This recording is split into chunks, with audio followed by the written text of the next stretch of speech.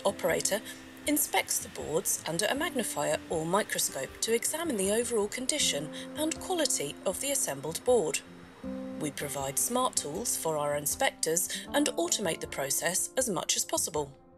These tools are built around our PCBA visualizer that you are familiar with as a customer, where we have introduced extra features for the final inspection operators.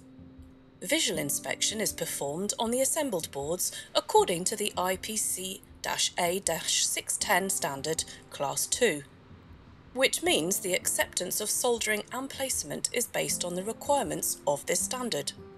We do not perform any electrical testing of the assembled units. The type, presence, polarity, position and mounting side for all parts have been checked during our data preparation stage. During the final inspection, the operator pays special attention to the aesthetic appearance, so the inspection is done after the boards are washed, removing any contamination.